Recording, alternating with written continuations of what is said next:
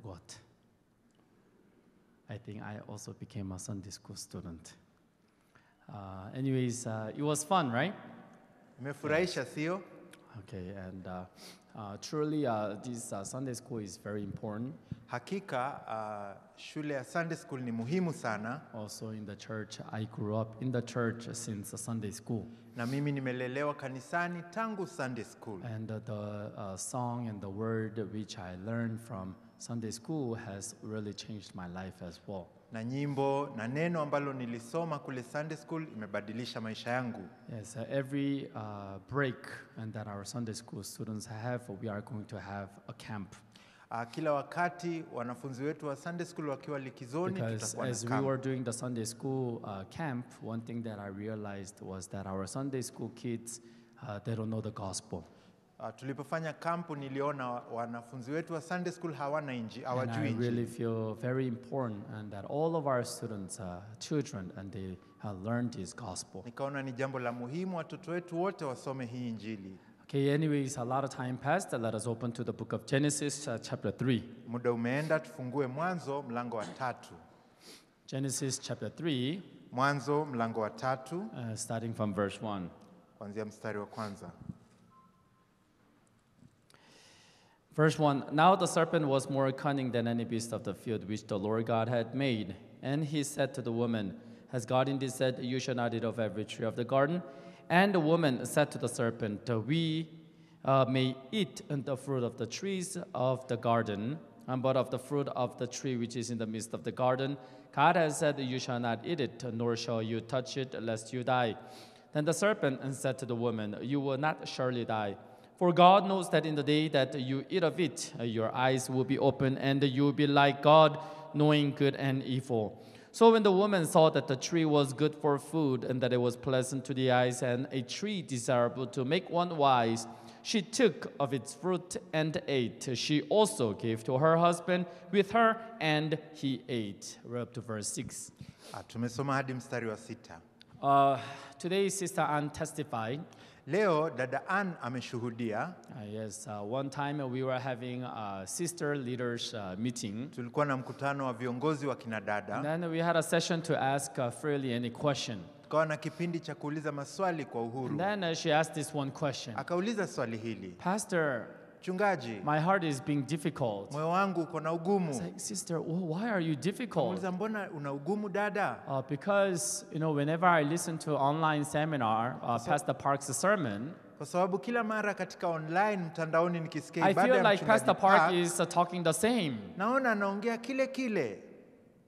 When I heard that, I kind of smiled. Niliposikia nikatabasamu tu. And because I realized that that thought was not only in me, but also in her. Maana nikagundua kumbe hilo wazo haliko ndani yangu tu na yeye pia. Whenever Pastor Park started speaking about, there was one young man who went to Liberia as a GNC. Kila mara mchungaji Paka akianza kusema kuna kijana alienda Liberia kama GNC. As soon as I hear that introduction in my heart, I'm thinking, he's going to speak about John Choi. Nikisikia utangulizi huo najua anaenda kuongea kuhusu John Choi. If I hear that one more time, Nikisikia hiyo mara moja nyingine, it is my 1000th time that I'm hearing that story. itakuwa sasa nimesikia mara karibu 1000 hadithi hiyo. And then Pastor, he says, let us open to John chapter 8. Alafu mchungaji anasema tufungue Yohana 8. Oh my God, the pastor will speak about the woman who was caught in the act of adultery again. Mungu wangu, mchungaji anaenda kuongea mwanamke aliyefumaniwa tena.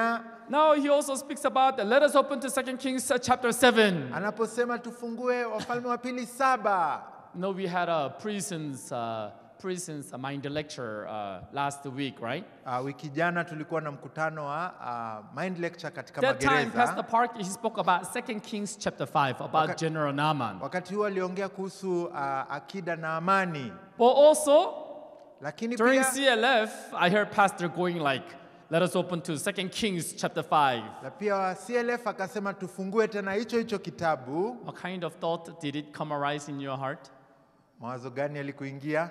Oh, he read the same thing yesterday. Si aliongea kuhusu hiyo jana pia? Raise your hand if you thought like that. Inua mkono kama ulifikiria hivyo. Yes. If you're not raising your hand, it means you didn't come online on CLF. Kama Si hujainua ndio? mkono ina maana haukuja kwa CLF. Maybe he's going to talk the same thing. Labda ataongelea lile lile. So, as we are listening to the word, Tunaposikiliza neno, we often feel like he's talking the same.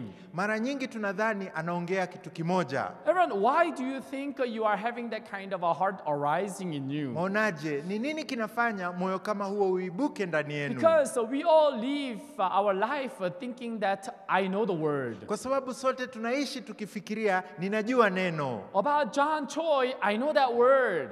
Neno la John Choi nalijua. Hey, about preaching the gospel to the Ghanaian president, I know that word. Kuhusu kumhubiria rais wa Ghana, najua neno hilo. John chapter 5, I know that word. Yohana 5, najua neno hilo. John chapter 8, I know that word. Yohana 8, najua neno John hilo. chapter 15, I know that word. Yohana 15, najua Yes, neno hilo. everyone, you might know that word, Labda wajua neno hilo. but do you know accurately? Na je, unajua usahihi?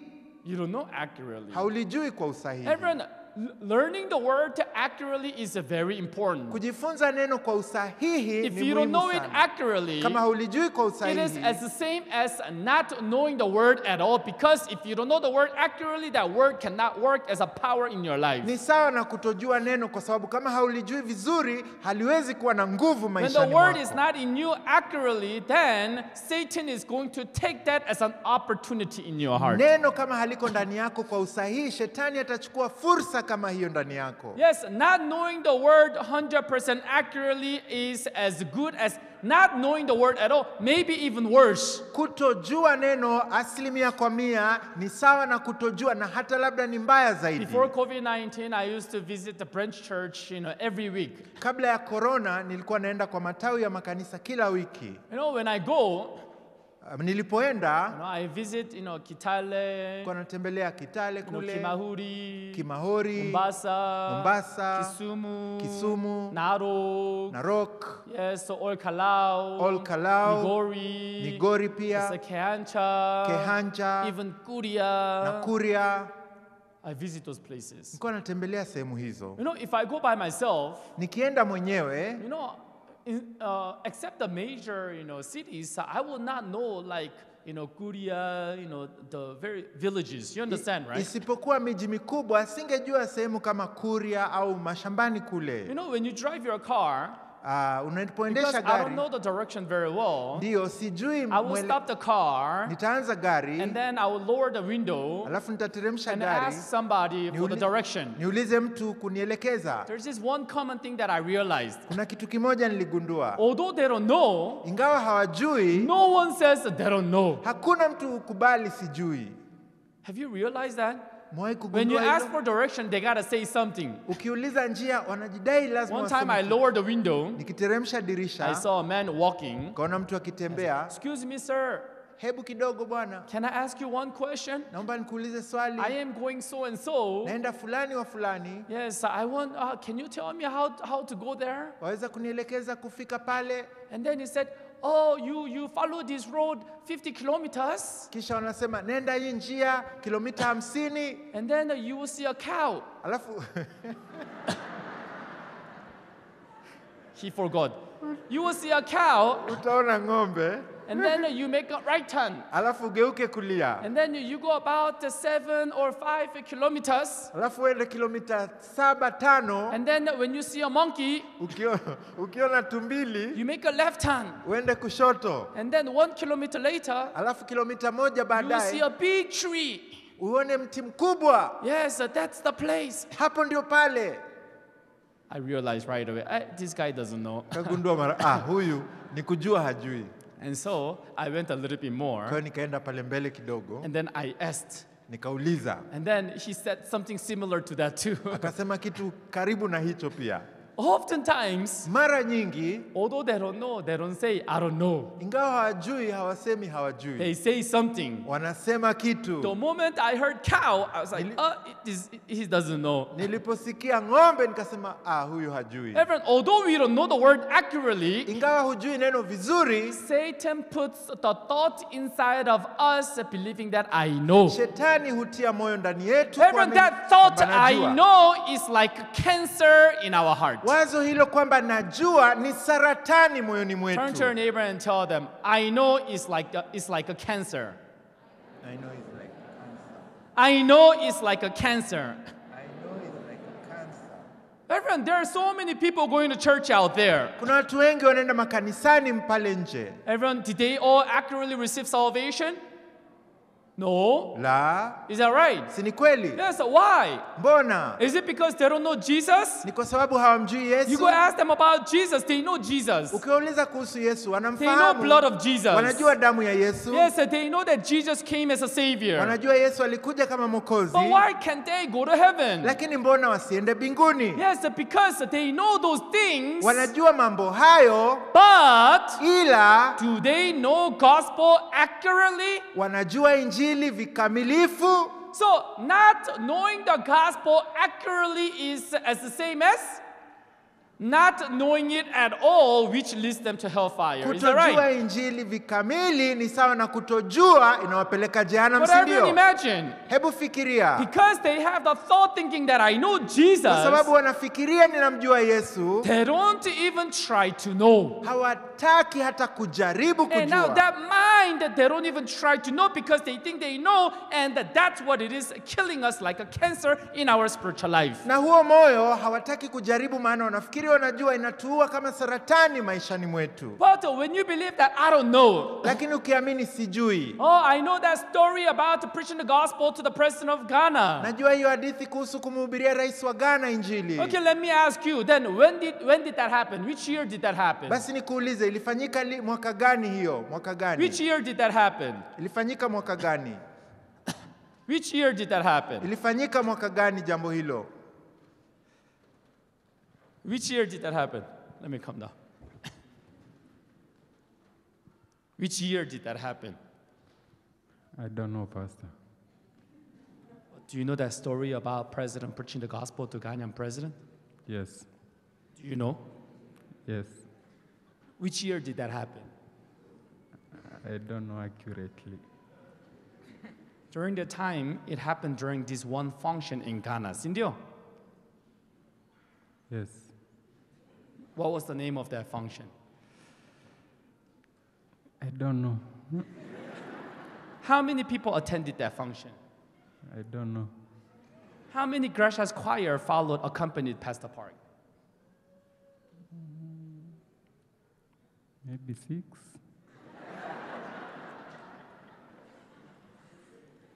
Which song did they sing? Yes, yes, something like that. I don't know. After Pastor Parker left the president's office, in how many years, how many hours later did His Excellency pass away? In how many hours? I don't know. What do you know? I think that could be faster. Sindio, what do you know? I don't know anything. You don't know what you know. Until I asked a question like this, Hadi nimuulize swali hivi, yes, he thinks he anadhani anajua, knows. Is that right? si ndio? So when Pastor Park says, so in the year 2012, I went to Ghana and to preach the gospel during the World Camp. Kwa hiyo mchungaji Park anaposema mwaka wa 2012 nilipoenda Ghana kuhubiri World Right Camp, away, he thinks, wakati huo anafikiria, oh my God, I know that story. hiyo hadithi naikumbuka. Would you think like that or not? Like that, yes. Yes. Ndio. But what do you know? Nothing. But you think you thought you knew, Sindio? Yes. Why? Kwa nini? Although he doesn't know anything about that story, Ingawa hajui lolote kuhusu hadithi you know, we hiyo, live with a vague mindset, thinking and believing that I know something. aliishi tu na moyo wa juujuu kufikiria najua kitu. Now that thought I know is like a cancer in our heart, killing us. Sasa hilo wazo kwamba najua ni kama saratani moyoni mwetu Because I inatuua. think I know, Kwa sababu nadhani najua, I am not even trying to learn accurately. wala sijaribu kujifunza kwa usahihi. Everyone, kila mtu. How can you gain the accurate faith in your heart? Utapataje imani kamili moyoni mwako? Let's think about how we were able to gain the accurate faith for the gospel in our heart. Tufikirie utapataje imani kamili kwa ajili ya injili moyoni? How? Vipi? How were you able to accurately believe in the word, believe in the gospel in your heart? Ulipataje kuamini injili kwa ukamili moyoni mwako? How you got to have believe in the accurate gospel in your heart? Ulifikiaje kuamini hiyo injili moyoni mwako? Accurate information gives you accurate faith. Ufahamu kamili unakupatia imani kamili. Everyone, is that right? Si ni kweli? When you hear the gospel accurately, Unaposikiza injili kwa ukamilifu, would there be anyone who can say, I am a sinner? kuna mtu atasema yeye ni mwenye dhambi? Then why so many people they say that I am a sinner? Mbona watu wengi wanajiita wenye dhambi? Because Kwa sababu they have never heard the accurate gospel in their hearts. hawajawahi kusikia injili kamili moyoni Everyone, if mwao. you hear the accurate gospel, Ukisikia injili kamili, you cannot help but have the accurate faith for the gospel inside of your heart. utakuwa huna budi ila kupata imani kamili kuhusu But injili in moyoni our mwako. spiritual life, Lakini katika maisha ya rohoni, we never try to learn accurately. hatujaribu kujifunza kwa ukamili. We never try to listen accurately. Hatujaribu kujifunza kwa ukamilifu. Because you will receive the thought by Satan, which Satan has put inside of you. Kwa sababu mmepokea wazo ambalo shetani ametia ndani yenu. The thought believing that I know this word. Wazo kuamini kwamba najua neno hili.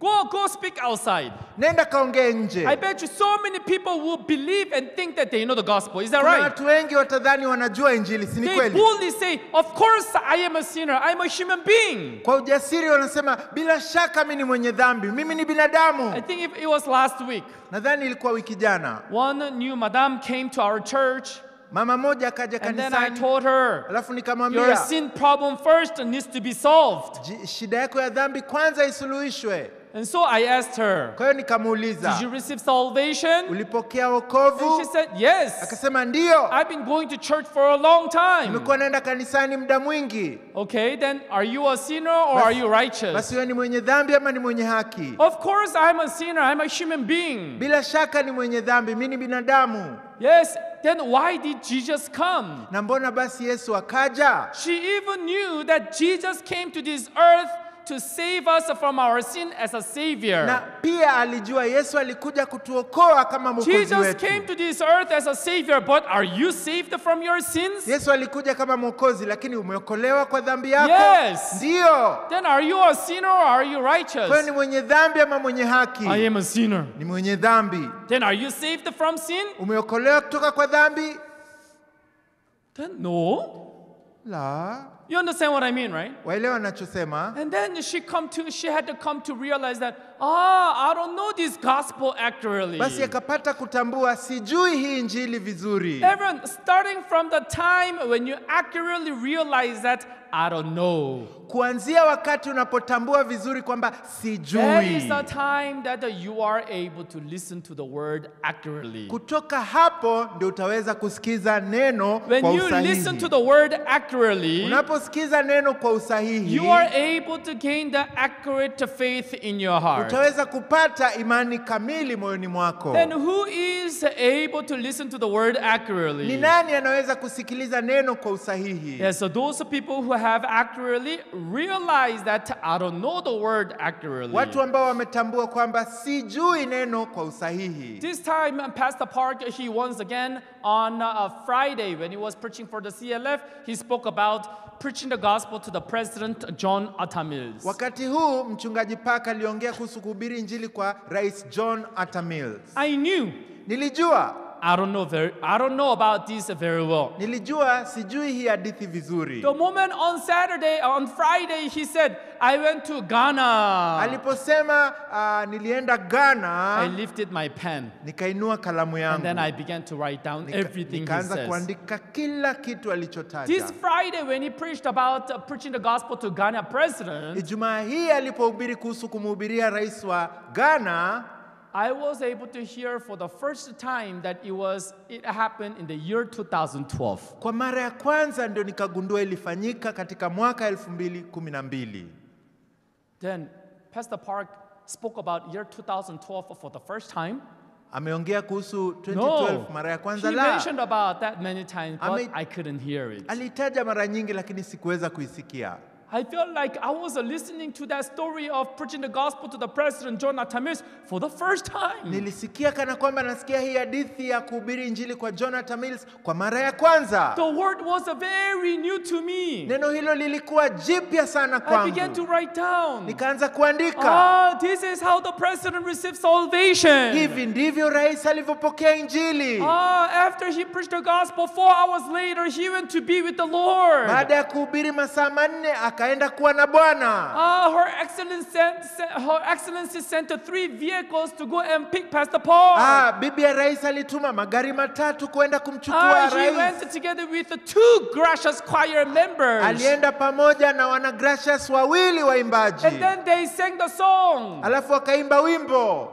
Yesu dame, Yesu dame, Yesu dame, adawoso. At least you have to know this much. If you want to say that you know this story, sindio? Angalau hiyo ujue hapo, sindio? Yes, he said up to Yesu dame. I don't know, Pastor.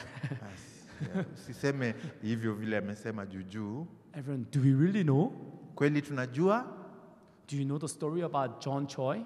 Unajua hadithi ya John Choi kweli? Let me ask you. Nikuulize. What year did that happen? Ilifanyika mwaka gani? John Choi comes from which country? John Choi anatoka nchi gani? John Choi, when he first went to the hospital, what was his blood pressure? Alipoenda hospitali, joto la mwili lilikuwa As he was dying, alipokuwa nakufa, whom did he miss the most? Alimkosa nani zaidi? Which word did Pastor Park spoke to John Choi? Ni neno lipi la Mungu Pastor Park alimnenea John Choi? Now John Choi has how many children? Sasa John Choi ana watoto wangapi? Now John Choi, he is ministering in which country and which city? Anafanya huduma kwa nchi gani, kwa mji gani? Everyone, can you answer all those questions? Mweza kuyajibu haya maswali? But we vaguely think, I know. Lakini huwa tunadhani tunajua. I know it's like a virus. Najua ni kama virusi. Satan doesn't tell you, don't listen to the word. Shetani hakwambii usisikilize neno. Don't listen to the word. Usisikilize neno. Don't pay attention to the word. Usizingatie neno. Don't listen to that word. Usisikilize hilo neno. Satan doesn't deceive you in that way. Shetani hakudanganyi kwa njia hiyo. Satan deceive you in your heart by putting the thought, believing that I know the word. Anakudanganya kwa moyo wako kwa kuweka wazo, najua neno hilo. Yes, that's why when you look at Matthew chapter 25, ndio maana ukiangalia Mathayo 25, there's a story about the one who received 5 talents, 2 talents, and 1 talent. Kuna hadithi kuhusu aliyepokea talanta 5, 2, 1. And then he says, Lord, I knew you. Anasema, Bwana, nilikujua. Should we just take a look at that briefly? Matthew chapter 25. Sijui tuangalie kwa ufupi Mathayo 25. Mathayo 25. Matthew 25. Mathayo 25. Yes, verse 24. Mstari wa 24. Let us read it all together. Tusome pamoja. Matthew 25, verse 24 is on the screen. Let's use that one version together. Verse 24. Are you ready? Okay, yes. Ready, go. Then he who had received the 1 talent came and said, Lord, I knew you to be a hard man, reaping where you have not sown and gathering where you have not scattered seed. The one who received 1 talent, he says, hey master, I know you. Aliyepokea talanta moja alisema, Bwana, nakutambua. He lived with the thought, believing that he knows the master. Aliishi na moyo kudhani anamjua bwana wake. Because he believed that he knows the master, that's why he never tried to learn and know the heart of the master. Kwa sababu aliishi akidhani bwana wake, ndio maana hakujaribu kusoma kujua moyo wa bwana wake. He thought he knew. Alidhani anajua. That's why he never even tried even to find out the heart of the master. Ndio maana hata hakujaribu kusoma moyo wa Bwana. But did he really know? Lakini alijua kweli? No. La. That was 24 in verse 26. 24 na The 26 master comes unto him and says, "You wicked and lazy servant." Bwana akamjibu akamwambia, wewe mtumwa mbaya na mlegevu. And then he asks, Alafu akauliza, "You knew? ulijua? You knew? Ulijua? You thought you knew me?" Ulidhani unanijua? What does that mean? Ina maana gani? You don't know me. We hunijui. Everyone, you think you know the gospel? Nyi mwadhani mnajua If you injili? know the gospel, you must say, "I am righteous." Kama mnajua injili lazima mseme ni You mwenye think haki. you know the faith life? Kama unadhani unajua maisha If imani, you know, kama wajua, you should be rejoicing in all the situation of your life. wafaa ufurahie hali zote za maisha yako. You knew, that's why you're not listening to the word accurately. Wajua ndio maana hausikilizi neno kwa umakini. Everyone, when you listen to the accurate information, Unaposikiliza habari that sahihi, accurate word will be giving you the accurate faith in your heart. neno kamili litakupatia imani kamili moyoni But mwako. Satan had put the disease in our heart. Lakini shetani ameweka ugonjwa What is ndani that yetu. disease? Ugonjwa This gani? is called I know. Unaitwa najua. We all think I know. Nyote mwadhani That's mwajua. why we are not having that mind to listen to the word and try to find out accurately. Ndio maana hamna moyo wa kusikiliza neno na kutaka kujua vizuri. Everyone, even in the Bible, Hata katika Biblia, hata katika Biblia, in the book of John chapter 5 verse 25, katika Yohana 5:25, so most assuredly I say to you, the hour is coming and now is, so when the dead will hear the voice of the Son of God, and those who hear will live. amini amini nawaambia, saa inakuja na saa ipo, wafu watakaposikia sauti ya Bwana wa Mungu, na wale wasikiao watakuwa hai. Ever repeat after me. Those who hear will live. Those who hear will live. Everyone, who can live? Those who hear. Wanaosikia. Do you think you are hearing right now? No, you are not hearing right now. La, hamsikii You are sasa. not listening right now. Hamsikilizi So sasa. if you're not listening, Kama hamsikilizi, will live. What is the opposite of that? tunajua kinyume na hiyo, si ndio? You will die.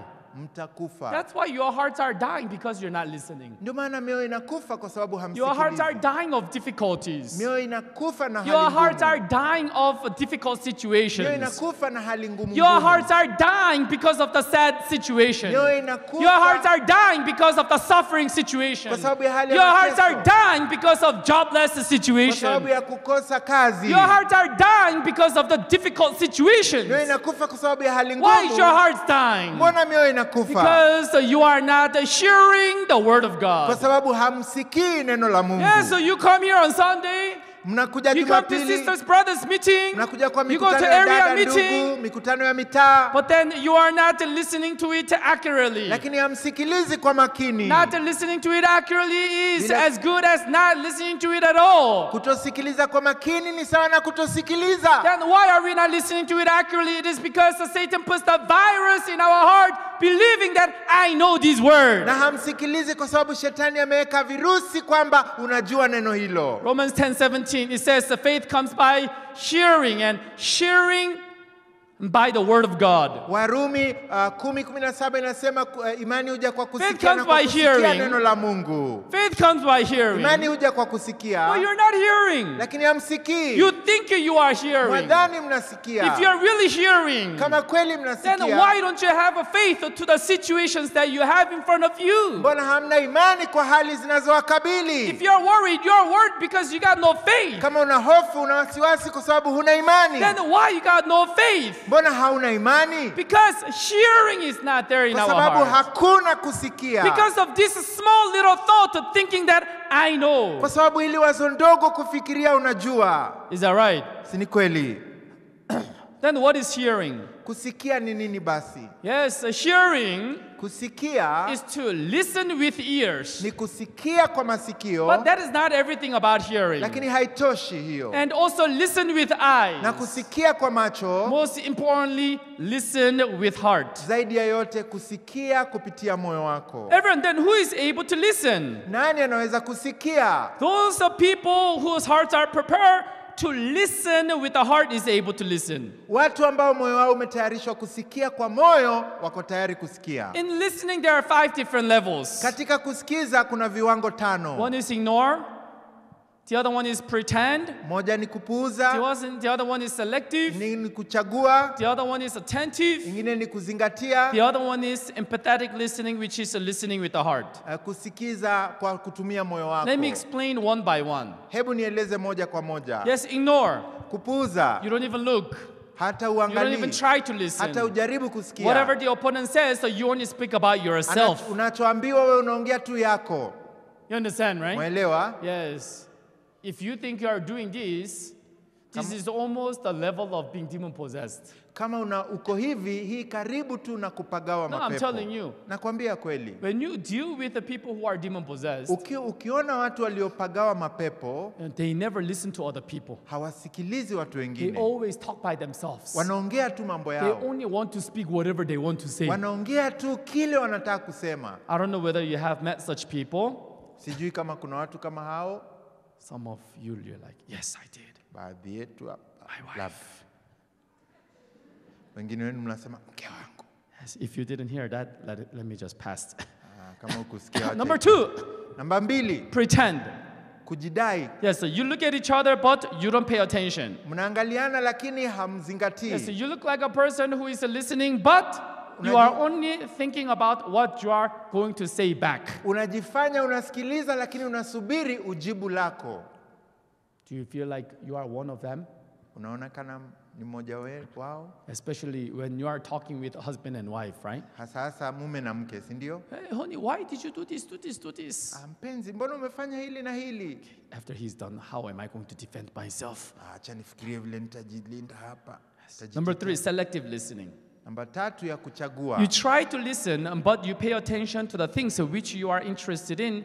If you are not interested or disagree, you ignore it. Unajaribu kusikia lakini unataka kusikiliza zile vitu unataka kusikia, kama huna haja nazo hizo unapuuza. You are listening to the opponent, but you reflect on the word to your experience and your own judgment. And if it matches you, you would receive. And if it doesn't, then you would reject it. Unasikiliza watu lakini unalinganisha na hali yako. Ikikubaliana unakubali, ikikataa unaacha. You are selecting what you are going to listen. Unachagua utakalosikiza. Attentive listening. Kusikiliza kwa You makini. look at each other and listen as you respond to the conversation. Unamwangalia na unasikiliza katika hali You are hiyo. listening to the opponent with your heart, but not thinking deeply about what that opponent is saying. Unamsikiliza na moyo wako lakini haufikiri kwa undani Then anachomaanisha. how can you truly be a listener? Basi tutakuwaje To have wasikilizaji? the empathetic listening. Kusikiliza kwa Listening moyo. with your heart. Kusikiliza kwa Then how moyo. can you be a person who can listen with your heart? Utakuwa mtu wa kusikiliza namna You gani? try kwa to moyo? understand the feeling and the situation of the speaker and listen and answer from the speaker's position. Unajaribu kuelewa hisia na hali ya huyo anayeongea na ujaribu kujibu kulingana na hali The yake. best level of listening, Njia bora ya kusikiliza, they listen with the position of the heart, and then my opinion and judgment could be wrong. ni kusikiliza hali yako ya moyo, ikiwa na moyo kwamba naweza kuwa nimekosea. Everyone, this is very important. Ni muhimu sana hili. Yes, let us read that sentence Tusome sentensi all hiyo. together. Are you ready? Okay, ready, go. Best level of listening. They listen. That's my opinion and judgment. Yes, listening with a heart that my thoughts, my judgment, my experience, I could be wrong. Unasikiliza na moyo kwamba mawazo yangu, ujuzi wangu, uhukumu yangu, naweza kuwa nimekosea. Yes, so those are people who can have the best listening. Watu ambao wanakusikiliza bora, Yes, are the people who believe that I can be wrong. ni watu wanaoamini naweza kuwa nimekosa. And then you are able to listen from the speaker's position. Basi utasikiliza kutoka kwa hali ya anayenena. You can also listen denying yourself. Basi unaweza kusikiliza ukijikana-kana. Yes, yesterday we Jana had a youth meeting. kulikuwa na mkutano wa And vijana. then they gave me a topic Wakanipa kichwa cha to kusema, speak about. cha kuongelea. Yes, the topic was how can we be the successful people? Ilikuwa ni kuongea kuhusu tutakuwaje watu waliofanikiwa. And then usually when people gives me the topic, Watu wanaponipa kichwa kama hicho, yes, I talk regardless of the topic. huwa naongea hata bila kujali Yes. kichwa hicho. In order for you to become successful, Ili mkuwe watu you need to waliofanikiwa, listen to the word. mnafaa kusikiliza You neno. understand what I mean?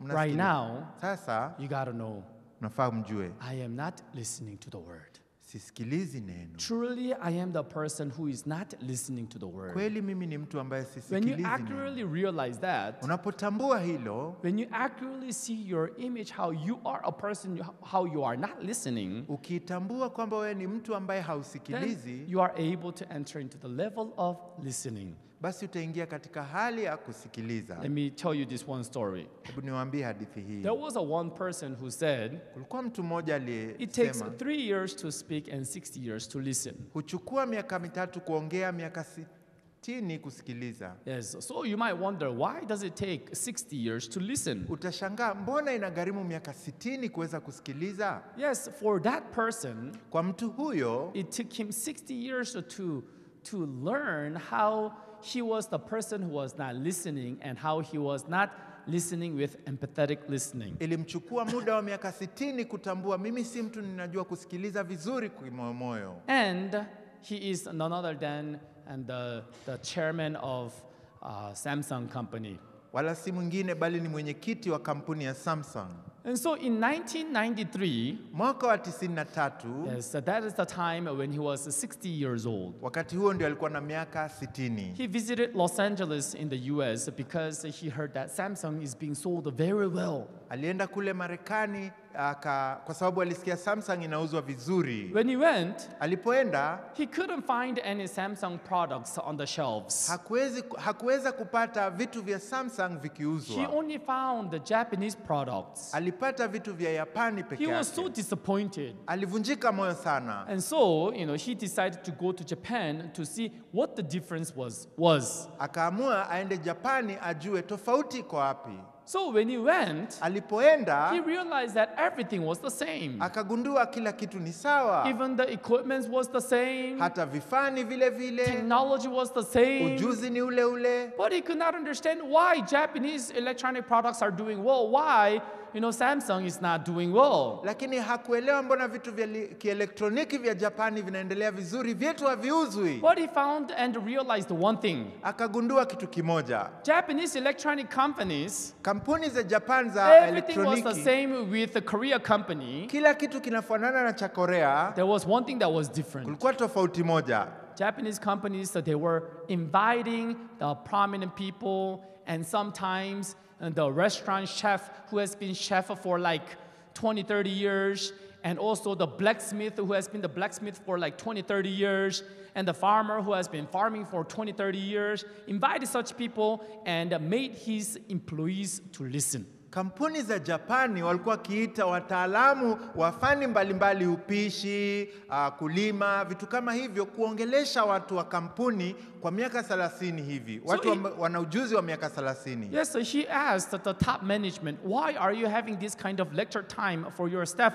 They don't have time to do the work. They should do the work diligently right now. Why are you telling them to listen to this kind of lectures? Akauliza wakurugenzi wakuu, mbona mnapatia watu hata muda wa kufanya kazi hawana? Wasikilize tu mafunzo haya. You may not have been the chief chef, Labda wewe haujakuwa chief chef, but when you hear the experience of being the chief chef for 20, 30 years, then that experience of 20 and 30 years can be yours. lakini ukisikiliza ufahamu na ujuzi wa miaka 30 ya chief chef, utaweza kuifanya Everyone, iwe is that yako. right? Si ni kweli? Is that right? Si ni kweli? You have not been the blacksmith. Haujakuwa blacksmith kwa miaka hiyo But if yote. you listen to the stories of what kind of experience that they have gone through, then that 20 and 30 years of that blacksmith experience can also be yours. Lakini ujuzi wa miaka 30-50 ya huyo mfuaji wa chuma inaweza kuwa yako. Everyone, also when you are doing for the farming for 20, 30 years, Na ukifanya ukulima kwa miaka 50, 30, 20, as you have been doing the farming for 20 and 30 years, there is a mindset that you are able to form. Is that right? unapofanya ukulima miaka 20, 30, kuna ufahamu ufahamu unapata. You are able to hear that and make it yours. Unaweza kusikiliza hiyo na iwe yako. That's why we are having these sessions. Ndio maana tuna vipindi hivi. The only thing that was different was this. Tofauti kumbe ni moja hii. He returned to Korea. Akarejea Korea. And then in 1993 September, Alafu mwaka wa mwezi wa 9 Samsung's new business management slogan was change everything other than your wife and children. Samsung wakawa na mwitikio mmoja wa biashara, badilisha kila kitu. You need to be changed. Badilika. You need to change. Unafaa ubadilike. In order for you to be changed, ili ubadilike, you need to listen. Unafaa kusikiliza. Turn to your neighbor and tell them, in order for you to be changed, you need to listen. You need to listen. From then on, toka wakati huo, he invited the famous people for the lecture. Akaalika watu mashuhuri kutoa. And then he made the management to listen for 12 hours, sometimes even 18 hours. Akaita hata wakurugenzi kusikiliza masaa 12, saa nyingine masaa 18. Amazingly, jambo la kushangaza, jambo la kustaajabisha, it's not that he changed the equipments. Si kwamba alibadilisha vifaa. It's not that he changed the machines. Si kwamba alibadilisha mashine ya kazi. He taught how his management can listen. Aliwafunza kusikiliza. And Samsung began to change. Samsung ikaanza kubadilika. And then, halafu, now Samsung electronic companies 2 times larger profit of 9 Japanese electronic companies added all together. Sasa Samsung Electronics ina faida mara 2 ukijumlisha kampuni 9 za Japan pamoja. One reporter asked, kuna ripota moja kauliza, how were you able to make the company so big like this? Mliwezaje kufanya kampuni iwe kubwa hivi? He says, I just received the compensation of listening. Ni malipo tu nimepata ya Turn to kusikiliza. your neighbor and tell them, I just received the compensation of listening. Then who can listen? Nani anaweza sikiliza? I don't know. Sijui. I don't know. Sijui. I think I know. Nadhani najua. But I don't know the story about John Choi. Lakini sijui hadithi ya John I Choi. don't know the story about John Atta Mills. Sijui hadithi kuhusu John Atta Mills. I don't know the story about though I'm sick, I'm healed. Sijui hadithi kuhusu ingawa ni I don't mgonjwa know about the nimepona. life of faith. Sijui maisha ya imani. I don't know the spiritual life accurately. Sijui maisha ya rohoni I kwa don't know. kamili. Sijui. I don't know. Sijui. When you have that posture of the heart of believing that, I don't know. Ukiwa na hali ya moyo ya kujua kuamini sijui, Yes, from then on, kutoka wakati the huo, word comes inside of your heart. neno linaingia moyoni mwako, And then easily your heart can connect and become one heart with the heart of God. kwa urahisi moyo wako unaweza kuunganika na kuwa moja na moyo wa Mungu. Let us open Tufungue the book of Matthew chapter 7. Mathayo 7. Matthew 7, Mathayo 7, verse 21. 21. Verse 21. 21. Not everyone who says to me, Lord, Lord, shall enter the kingdom of heaven, but he who does the will of my Father in heaven. Si kila mtu aniambiaye Bwana Bwana atakayeingia katika ufalme wa mbinguni, bali yeye afanyaye mapenzi ya Baba yangu aliye mbinguni. Not everyone who says to me, Lord, Lord. Si kila mtu aniambiaye Bwana Bwana. Today is Sunday. Leo ni Jumapili. Many people will be saying, Lord, Lord. Watu wengi watasema Bwana Bwana. Lord, Lord. Bwana Bwana. Bwana Yesu asifiwe. Praise the Lord Jesus. Today is the day that they call out the name of the Lord the most. Leo Sindio? ndio siku wanaita jina la Yesu I bet sana. somewhere, Nilisikia mahali. so somewhere right now in Nairobi, people are now calling out, Lord, Lord. Nilisikia watu sasa And then hawasemi you also Bwana. came today Sunday morning service to say Lord, Lord too, isn't it? Never mind. So they say, Hamjini. Lord, Lord. Wanasema Bwana Bwana. But what does the Bible say? Biblia yasemaje? Not everyone who says to me, Lord, Lord, shall enter the kingdom of heaven. Si kila mtu asemaye Bwana Bwana ataingia ufalme wa mbinguni. Then who? Ni nani basi? Everyone, then who can enter into the kingdom of heaven? Basi ni nani ataingia ufalme wa mbinguni? Who? Nani? Who can go to the kingdom of heaven, everyone? Yes, but he who does the will of my Father in heaven. bali afanyaye mapenzi ya Baba yangu aliye mbinguni. Number one, Namba moja, many people think because they don't open the Bible to know and learn accurately. watu wengi kwa sababu hawafungui Biblia kujua kwa usahihi, Accurate information gives you accurate faith. ujuzi kamili ukupatia imani kamili. But not many people try to open the Bible and check and confirm accurately. Lakini si watu wengi hujaribu kufungua Biblia kudhibitisha. That's kwa why they usahihi. believe in their vague thought. Ndio maana wanaishi kwa mawazo yao hafifu. If I say, Lord, Sasa nikisema Bwana Bwana, yes, if I call upon his name, then I shall be saved. nikiliitia jina lake basi But what is Matthew nitaokoka. chapter 7 verse 21 is telling us? Ndio Mathayo 7:21. Not everyone, Si kila mtu. not everyone Si kila mtu. who says to me, Lord, shall enter the kingdom of heaven. Asemaye Bwana Bwana atakaingia mbinguni. Then who can enter into the kingdom of Nani heaven? ataingia mbinguni? But he Lakini who does the will of my Father in heaven. yeye afanyaye mapenzi ya Baba yangu aliye mbinguni. Say my amen. Amen. Everyone who can enter into the kingdom of heaven? Yes, he who does? Anayefanya Yes, that's very good. ni muhimu sana. Up to there is very good. Mpaka hapo ni sawa. Number 2, Namba 2. then, Basi do you know the will of my Father in heaven? unajua mapenzi ya Baba mbinguni? Yes, I know. Ndio najua. His will is this. Mapenzi yake ni His haya. will is that. Mapenzi yake ni yale. Don't tell me like that. Usiniambie hivyo, Tell me accurately. niambie kwa usahihi. Accurately. Kwa usahihi. Are you sure that is really the will of God? Una hakika ndio mapenzi ya Mungu? Are you sure?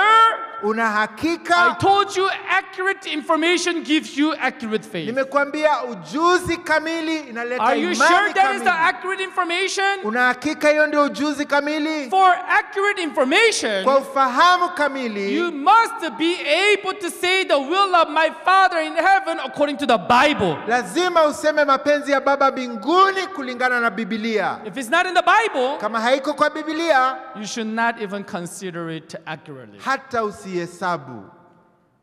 1 Thessalonians, Wathesalonike wa kwanza, 1 Thessalonians Wathesalonike wa kwanza, chapter 4. mlango wa 4. 1 Thessalonians chapter 4, Wathesalonike wa kwanza 4, verse 3. mstari wa 3. It says, "For this is the will of God." Sema haya ndio mapenzi ya Mungu. This is the will of God. Na haya ndio Everyone mapenzi ya repeat Mungu. after me. This is the will of God.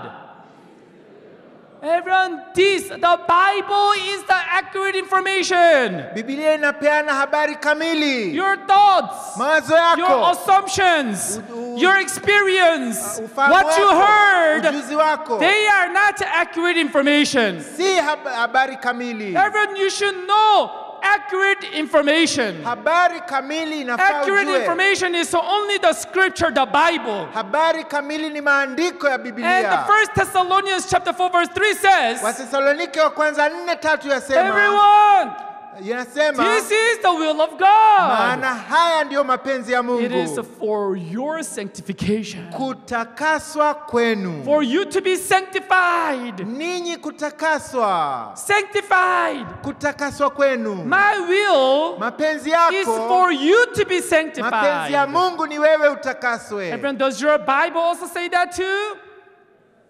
Turn to your neighbor and say, my will is for you to be sanctified. It's for you to be sanctified. Then let's think about the word sanctification. Basi tufikirie kuhusu hili neno utakaso. On the Google dictionary, you search. Katika Not kamusi, now. Now you focus on the sermon. On the dictionary, sanctification, it means to be holy. katika kamusi kutakaswa ina maana kufanywa mtakatifu. Everyone repeat after me. Sanctification. Sanctification. Holy. Holy. That's what it means. Ndio maana yake. You understand, right? Si ndio? Yes. Ndio. So if you are the one who have done the will of God, Kwa hiyo kama wewe ni mtu umefanya mapenzi ya Mungu, then you got to be sanctified. unafaa You utakaswe. got to be holy. Yafaa uwe mkamilifu. Then what does holy mean? Mtakatifu maana yake ni nini? Holy means a state with no sin at all. Hali ya kuwa hauna dhambi kamwe. Can you be holy while you still have sin? Waweza kuwa mtakatifu ukiwa na dhambi? No, right? Hapana, sio. What does it mean by holy? Ina maana nini? A state where you have no sin at all. Hali ya kuwa hauna dhambi Every kabisa. accurate information from the scripture and the Bible gives you accurate faith. Habari kamili kutoka kwa Biblia, maandiko inakupatia imani Then we need to kamili. know how I can be then sanctified and holy. Tunataka tujue tutaoshwaje tuwe watakatifu. Hebrews 10. Waibrania 10.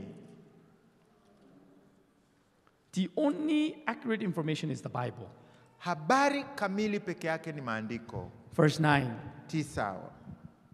Hebrews chapter 10 verse 9. Waibrania 10:9. Then he said, behold, I have come to do your will, O God. Ndipo aliposema, tazama, nimekuja niyafanye mapenzi yako. Who is that I?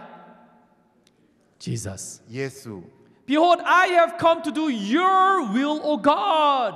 Tazama, nimekuja kufanya mapenzi yako, o Bwana. He takes away the first that he may establish the second. Aondoa la kwanza ili kusudi asimamishe la pili. What is the first? La kwanza ni The lipi? first commandment. Amri ya kwanza. What is the second commandment? La pili ni gani? What is the second?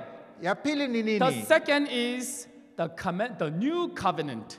La pili ni agano jipya. If I go into that, then it's going to get just too long. So I will not go into that about the covenant. Sitaingia kwa mambo ya maagano, yatakuwa marefu tena I haya. am at the will of my Father in Mimi heaven. naongelea kuhusu mapenzi ya baba yangu aliye mbinguni. So he says, Hapo inasema, I have come to do your will, O God. nimekuja kufanya mapenzi yako, e Bwana. God, I have come to do the will of God. Nimekuja kufanya To mapenzi accomplish yako, the will of God. timiza mapenzi ya Mungu. Verse 10. Mstari wa 10. It says, by that will. Katika mapenzi hayo. By that will. Katika mapenzi hayo. Who is that? What is that will? Hiyo ni maana gani? Everyone repeat after me. That will. What is that will? By that will, Katika mapenzi by hayo. God's will, Katika mapenzi ya Mungu we have been sanctified. tumepata utakaso. By the will of God, Katika mapenzi ya by the Mungu. will of God, Katika mapenzi ya Mungu. He has sanctified us. That's what it is talking about. Ametutakasa, ndio inaongelea. How? Vipi? Through. Kupitia. We have been sanctified. Tumetakaswa kwa kupitia. Through. Kupitia. How? Vipi? Through the offering of the body of Jesus Christ. Kupitia kutolewa mwili wa Yesu Kristo Aaron, mara did moja. Jesus die at the cross for the price of your sin? Yesu alikufa msalabani kwa ondoleo la dhambi? Yes. Ndio. By that body of Jesus Christ, Kwa huo mwili wa Yesu Kristo we are sanctified. tumetakaswa. How? Vipi? Once for all. Mara moja tu. Once for all, it is talking about at one death of Jesus, Ina maana kwa kifo kimoja cha Yesu all the prices of your sins are paid, of your past, present, and future. And that is all. gharama zote za dhambi yako zimelipiwa, za jana, leo na kesho, na ni kamili. That's why in verse 17, Ndio maana katika mstari wa 17 then he adds, ndipo asemapo, their sins and their lawless deeds I will remember no more. dhambi zao na uasi wao sitaukumbuka tena kabisa. Everyone, why did he say that he will remember your sins no more? Mbona akasema hatakumbuka dhambi zako tena? Because it is finished at once for all. That's why you have no sin to be remembered by God. Kwa sababu imekwisha mara moja hata milele, kwa hiyo hauna dhambi ya kukumbukwa na Mungu. Everyone, this is the will of God. Haya ndio mapenzi ya Everyone, Mungu. what is the will of God? Mapenzi ya Mungu ni Your gani? success, you being rich. Kufanikiwa, kutajirika, Yes, it could be so, labda ndio, but lakini his real will, mapenzi yenyewe, his genuine and true will, mapenzi halisi ya is Mungu for you all to be sanctified. ni nyinyi nyote mtakaswe. And to accomplish that will of God, Na kutimiza hayo He mapenzi ya sent Mungu, Jesus Christ upon this earth akamtuma Yesu to pay for the duniani price of your sin, kulipia deni ya And dhambi. then she says, Alafu akasema hey, your sins dhambi and zenu your iniquities, na uovu wenu, lawless deeds, matendo yenu I mabaya will remember no more. sitakumbuka tena kabisa. He says he doesn't remember my sins. Anasema hakumbuki dhambi He zangu, doesn't remember my mistakes. hakumbuki makosa yangu. Why? Mbona? Because of the death of Jesus Kwa Christ. sababu kifo cha Yesu Kristo. Now, understanding that, Na sasa kuelewa hilo knowing that, na kujua hilo, believing in that, kuamini hilo, is the one who has done his will. huyo ndio ametimiza Not mapenzi yake. everyone who says to me, Lord, Lord, shall enter the kingdom of Si heaven. kila mtu tu anayesema Bwana No Bwana matter how well atakaingia. you go to church and say, Lord, Lord, Hata uende kanisani vyema sana na that useme Bwana itself is Bwana, not what guarantees that you go to the kingdom of heaven. hiyo pekee haidhibitishi utaingia ufalme wa mbinguni. What guarantees you going to the kingdom of heaven Ni kinachodhibitisha wewe kwenda ufalme wa mbinguni is your sanctification. ni utakaso wako. And how can you receive that Na sanctification? utapokeaje utakaso huo? By Jesus. Kwa Yesu He has sanctified me amenitakasa mimi by the will of kwa God. mapenzi ya Mungu. Receiving that in your heart and believing in that. Kuamini hilo na kupokea hilo Everyone, if moyoni. you agree on that, say my amen. Everyone, is that true? Si ni kweli? Everyone, gospel we know accurately. Injili twaijua kwa Our ukamilifu. faith life we don't know accurately. Maisha ya imani hatuijui vizuri. Our spiritual life we don't know accurately. Maisha ya rohoni pia hatujui vizuri. That's why you have doubts in your heart. Ndio maana una shauku moyoni That's mwako. why when you try to live by faith, you have worries come in your heart. Ndio maana unapojaribu kuishi kwa imani una hofu zinakuja If you know moyoni mwako. accurately God is going to help you, why are you worried? Kama unajua vizuri Mungu atakusaidia, mbona una hofu? You are worried Una hofu. because you don't know the word accurately. Wasiwasi ni kwa sababu hujui neno vizuri. But no one acknowledges that I don't know the word accurately. Lakini watu hawajitambulishi kwamba hawajui neno They'll vizuri. live with a heart believing that I know. Wanaishi na moyo wakidhani ninajua. That was the story that I read today in the book of Genesis chapter 3. Hiyo ndio hadithi nilisoma leo katika Mwanzo 3. Adam and Eve. Adam na Hawa. Eve, she thought she knew. Hawa alidhani anajua. Eve, she thought she knew. Hawa alidhani anajua. Satan came. Shetani akaja. That's what Satan is doing in our heart. Ndio kazi shetani anafanya moyoni mwetu. Hey, Eve, Hawa. did God tell you not to eat all the fruit of the garden? Bwana alisema msiale matunda yote ya bustani. Everyone, Satan is asking because he didn't know. Kwani shetani anauliza kwa sababu hajui? Satan knew, right? Alijua. Why is he asking? Mbona anauliza? He wanted to knock on the door of Eve Alitaka kufanya kubisha moyo wa Hawa. in her heart, Ndani ya moyo wake. whether she has the accurate word in her heart or not.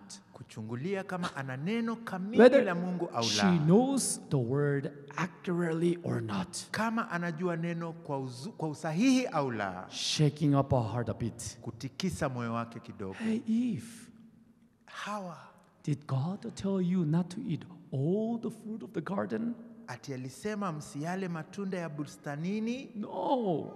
La. God has said, Mungu I amesema can eat all the fruit of the garden. matunda ya miti ya bustani twaweza kula. But of the fruit which is in the midst of the garden, Lakini matunda ya mti ulio katikati ya God bustani, has said, Mungu amesema you shall not eat it, msiale you shall not touch it, wala msiaguse, lest you die. msije mkafa. Everyone, repeat after me. Rudieni nyuma yangu. You shall not eat it, nor shall you touch it, lest you die. Yes, in the heart of Eve, Katika moyo wa Hawa, she had the word. Give us the word on the screen. tupatie neno hilo. The Bible said, you shall. Eve said, you shall not Hawa alisema eat. Is that right? msile, And then you shall not, nor shall you touch. wala msiguse, Lest you die. msije mkafa. When Satan knock on the door of her heart, Shetani alipobisha moyo wake, this came out. akapata hili. Everyone, is this accurate word of God? Hili ni neno Is sahihi she la Mungu. knowing the Ghana president accurately? Anajua hadithi ya Is rais she wa Ghana? knowing John Choi accurately? Anajua John Choi vizuri? Is she knowing the word about the life of faith accurately? Nope. She doesn't know accurately. Hajui vizuri. Why? Mbona? Genesis chapter 2, verse 17. Mwanzo 2:17. Let's open it up. Tufungue. Genesis chapter 2, verse 17. Mwanzo 2:17. Let's read, it's on the screen. Let's read it all together. Tusome kwa ubao sote. Ready, go.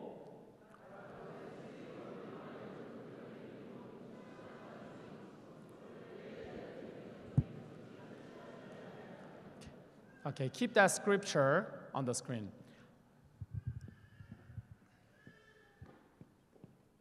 Now, this is the word of God. Sasa hili ndio neno la Mungu. What was the accurate word of God? Neno la Mungu But of the lilikuwa tree of the knowledge of good and evil, you shall matunda ya not mti wa ujuzi wa mema msiale. not eat is there, right? For in the day that you eat of it, you shall surely die. Kwa maana siku utakapokula matunda ya mti huo utakufa hakika.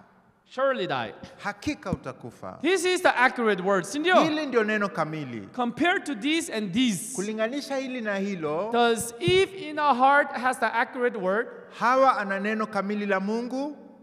Does she have the accurate word? Ana neno kamili? Yes, this is correct. Ndiyo, ni sawa. But is this correct? Hii ni sawa? God did not mention about this. Mungu hakutaja kuhusu hilo.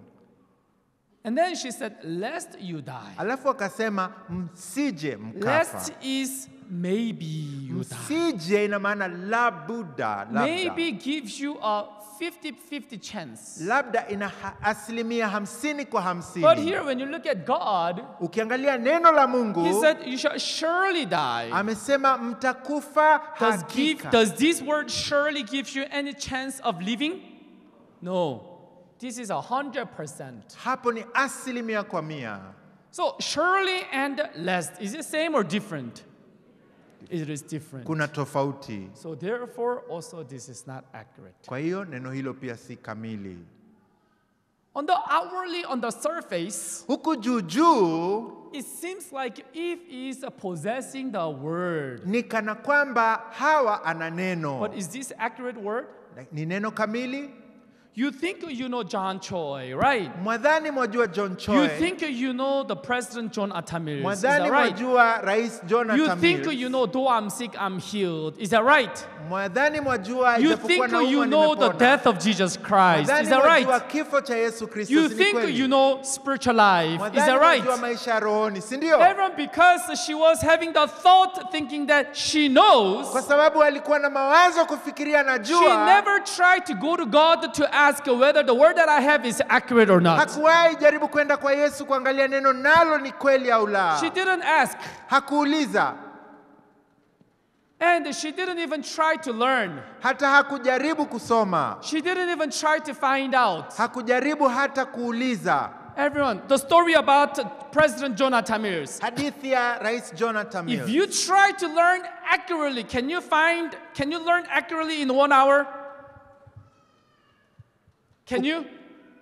Yes, you can. Ndio unaweza. In 1 hour, Kwa lisali you can moja. learn accurately. Unaweza kujua vizuri. When? Lini? When you try to learn, when you try to find out. Unajaribu kusoma, unapojaribu Everyone, life of kujua. faith. Maisha ya imani. If you try to learn, Ukijaribu if kusoma, you try to find out, ukijaribu you can kujua, learn and find out, and your spiritual life can no longer be the same. unaweza kujua na maisha ya rohoni hayawezi kuwa vile. But I don't know how many brothers and sisters that they really try to learn and find out. Lakini sijui ndugu na dada wangapi wanajaribu kujua They're na not kusoma. interested in finding out and learning the accurate spiritual life. Hawana haja ya kujua maisha ya rohoni. I told elders like this. Niliwaambia hivi, Elders, wazee, surely God has the power to make all of you to become rich. Mungu ana nguvu za kuwatajirisha ninyi nyote. But he's not doing that right now. Lakini hafanyi hivyo sasa. Why? mbona? Because he wants to first teach you faith. Kwa sababu kwanza anataka wafundishe Everyone, imani. is that right? Si ni kweli? Because without even learning the spiritual life and learning the faith, Kwa sababu bila hata kujua maisha ya rohoni, bila kujua imani, all that can only harm your life. hayo yote yatawaletea tu madhara. For example, Kwa mfano, I don't allow my son to drive. mimi simruhusu mwanangu kuendesha. Without learning how to drive, if you drive, driving will only kill you. Bila kujua jinsi ya kuendesha gari, ukijaribu kuendesha You might kutakuua. wonder why God is not helping me. Unashangaa, mbona Mungu No, anisaidii? God is helping you and La, leading you. Mungu anakusaidia kweli. First, to teach you the spiritual life. Kwanza kukufundisha maisha ya rohoni. But our brothers and sisters, Lakini ndugu zangu na dada, you're not interested in learning the spiritual life and the hamna life haja of ya faith. kujua maisha ya rohoni. Why? Kwa nini? Like if Kama Hawa we all think, I know John Atamils, mnadhani mnajua John I Atamil. know gospel, Mwadhani mwajua I know Injili. Bible, Mwadhani I mwajua know Biblia. John Choi. Mwadhani mwajua John Choi. I know spiritual life. Najua maisha ya rohoni. That's why Ndio maana you don't ask to learn the accurate spiritual life. hautafuti kuuliza You kujua don't maisha try ya to rohoni. learn, you Hamjaribu, don't find out. hamsomi, hamtafuti. Something like the word is there, Kitu kama neno kiko, something that looks like the word is there, kitu kinaonekana kama neno but kiko, this is not the word. lakini si neno hili. Which means Ina maana the whole thing is not the word. hili chote hiki si neno. Therefore, this word Kwa hiyo neno hili cannot work as a power. haliwezi kufanya kazi kama neno. Everyone, is that right? Si ni kweli? I told you that Satan was? Satan was? Satan was? You see, you don't know. Waona hamjui. I told you Satan was knocking on her heart. Niliwaambia shetani anabisha mlangoni. Does she have the accurate word in her heart? Ana neno la kweli moyoni Or mwake, does she have the fake word in her heart? ama ana neno gushi ndani yake. Satan realized, Shetani akagundua she got the fake word of God in her heart. ana neno bandia gushi moyoni mwake. Then I can deceive her and she will be deceived. Kwa hiyo nitamdanganya na atadanganyika. After verse 3. Baada ya mstari wa 3. After Genesis chapter 3 verse 3, Baada ya Mwanzo 3:3, after Eve, she spoke of her heart, baada ya Hawa kuongea moyo and wake, Satan realized that she doesn't have the genuine word in her heart, na shetani akagundua hana neno kamili moyoni, and yet Eve thinks she has the word, na Hawa and alidhani yet Eve thinks she knows the spiritual life, Hawa anadhani anajua maisha ya rohoni, and yet she thinks she knows the word, na Hawa yuadhani anajua and yet she neno, thinks she knows John Atamils. na anadhani anajua Jonathan Mill. That's verse 3. Twende mstari wa 3. Verse 4 comes right away. Mstari wa 4 unaingia mara moja. Then the serpent said to the woman, Nyoka akamwambia mwanamke, right away, mara moja, right away. mara moja.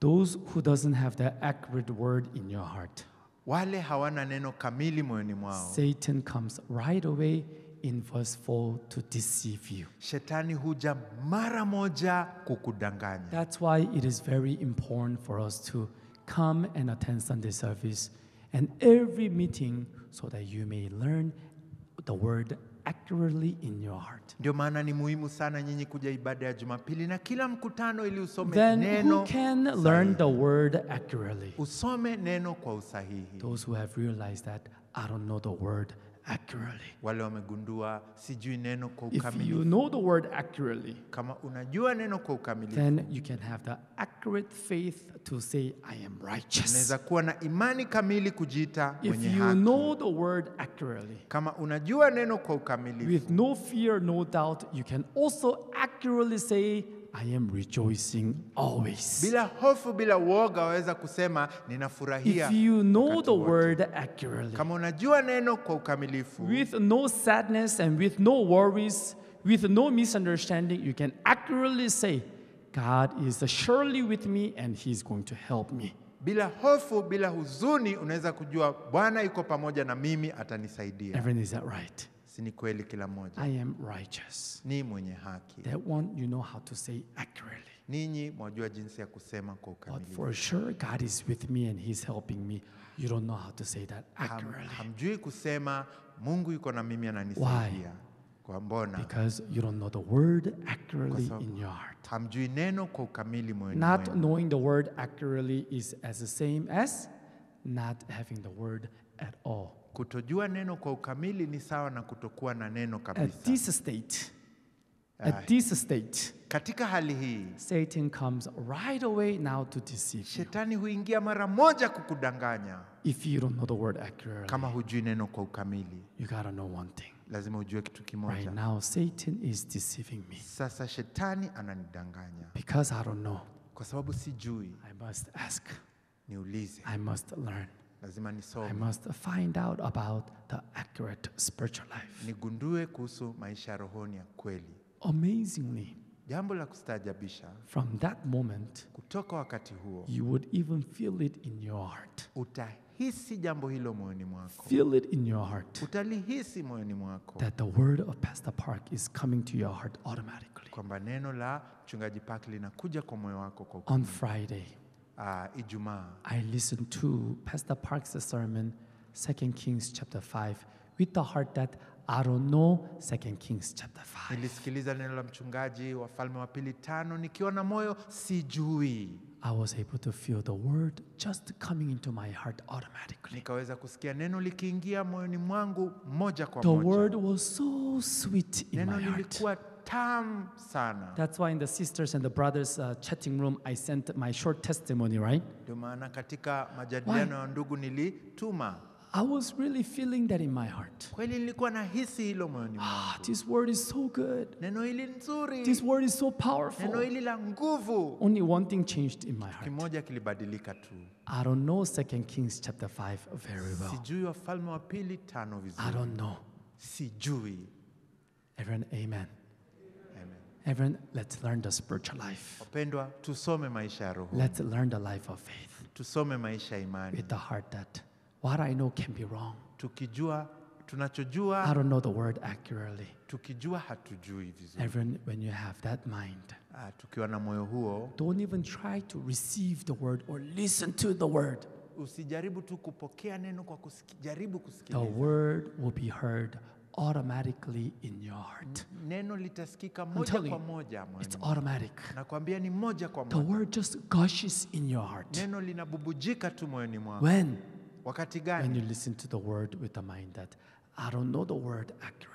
Unaposikiliza I ukiwa na don't know moyo, this sijui word. neno vizuri, sijui neno hili. Also tonight, Hata leo usiku when we have a united service with Pastor Park's morning service, tukiwa na United I Service hope na all of Mchungaji Park. you can listen to that word with the mindset that I don't know. Natumai nyote msikilize leo usiku I don't ukiwa know. na moyo sijui. Don't even try to receive the word. When you have the mind, I don't know, the word will just come in your heart and that word will start working as a power in your life. Msijaribu hata kusikiliza, fanyeni tu kujua hamjui, na mtasikiliza neno litaingia kwa nguvu When moyoni you mwako. experience that, that spiritual life is so fun and exciting. I'm telling you. Ukihisi hilo, maisha rohoni ni nzuri na kuvutia, Let nawaambia. us close eyes and look back into your heart. Tufunge macho. How you have been listening to the word until now. How you have been living the spiritual life until now in the church with that mindset of thinking, I know. That small little thought that Satan has put inside of you to make you believe like a cancer, giving you the thought thinking that I know has killed your spiritual life in your heart until now. That is like that cancer. I know that word. I know Jonathan Mills. That is like a cancer in our heart. As you pray, confess before God how you truly, until now, live the spiritual life with the mind thinking, I know. I hope you can have quiet time with God, just a brief moment.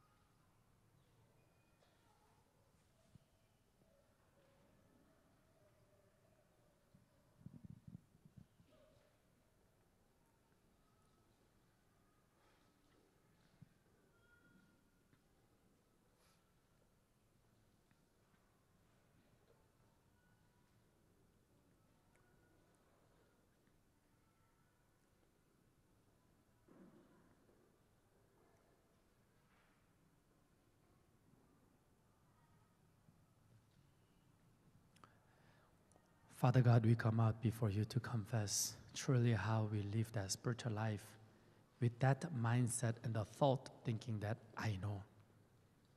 That thought I know was like cancer in our spiritual life and in our heart and in our life. Satan unknowingly truly put that thought inside of us. Hey, I know this word. Hey, I know church. I know the servant of God. I know the word. I know spiritual life. I know the life of faith. Gave us that thought, I know, so that we cannot learn the true spiritual life. What do I know about John Atamir's death story? Truly, when I realized that I don't know, when Pastor Park once again on Friday spoke about John Atamir's, my ears became so big and attentive to that story. This happened in the year 2012. 2,400 participants attended that World Camp. This happened during the World Camp in Ghana. He preached the gospel like this. Father God, when we truly realize that we don't know, the word can automatically come in our heart. Bless our brothers and sisters, so that through this word, that they may accurately realize that I don't know. Let the word come into our heart, O Lord. Let the word work and bless our brothers and sisters. We give all this into your hands in the name of Jesus. We prayed. Amen.